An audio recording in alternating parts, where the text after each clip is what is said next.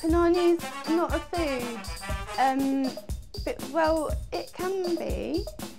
I guess you... No, it's not, is it? It's just not a food. It's just not. Freshen up your punana, punana, punana. Freshen up your punana. Tip your sister.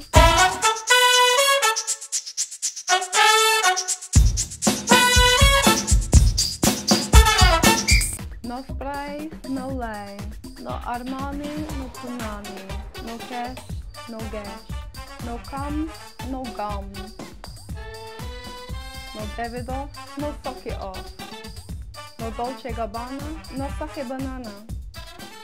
That's what I tell them in a toilet.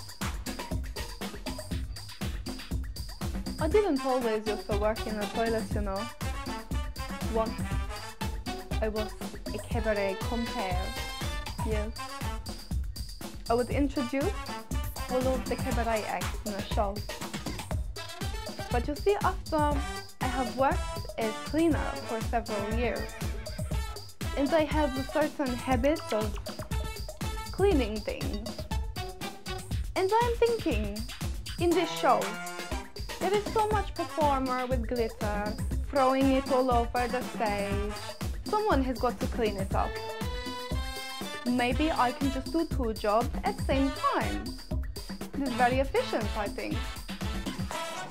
So I'm introducing the act, I'm sweeping up the glitter, same time. What is the problem? The audience, they think it is problem. They're telling me, we don't want to see your ass. Why is your ass there? The management, they didn't like it.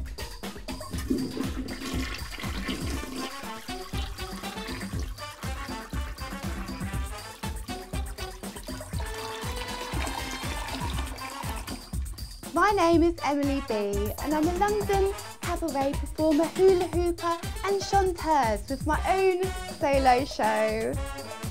If you want to discover what Svetlana gets up to next, you must subscribe.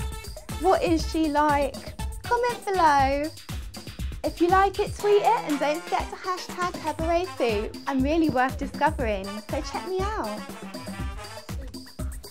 Freshen up your punana, punana, punana.